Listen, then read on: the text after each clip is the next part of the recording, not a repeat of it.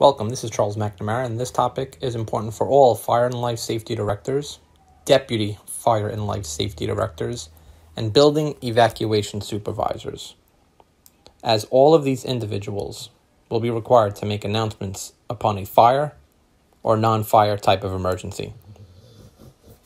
In the event of a fire, a medical emergency, or other non-fire emergency in the building, the fire and life safety director must report to the fire command station or a designated alternative location if the fire command station is compromised. They must also implement the fire safety and EAP plan. They must also notify arriving emergency response personnel of the nature of the emergency.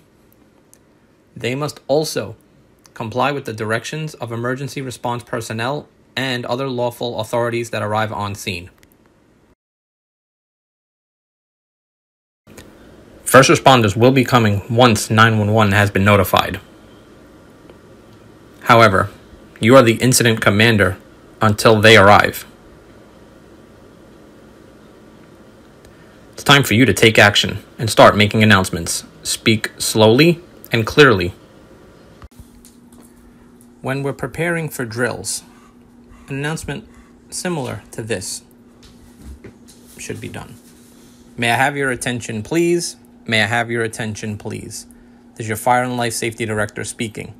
We shall be conducting drills throughout the building as per Fire Department code. Please stand by for additional information. I repeat, may I have your attention, please? May I have your attention, please? When performing testing or any maintenance on the system, an announcement similar to this should be made. May I have your attention, please? May I have your attention, please? This is your Fire and Life Safety Director speaking.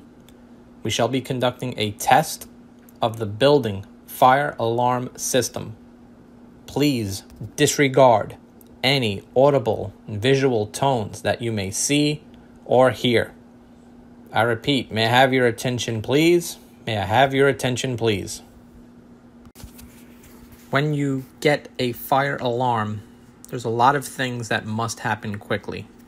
So it's important to have the fire and life safety team help you. But an announcement like this should be made.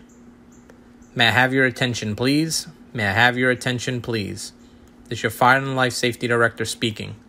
We have received an alarm signal on the 12th floor. Will wardens please investigate and report back via the warden phone to the fire command station? I repeat, may I have your attention, please? May I have your attention, please? This is your Fire and Life Safety Director speaking.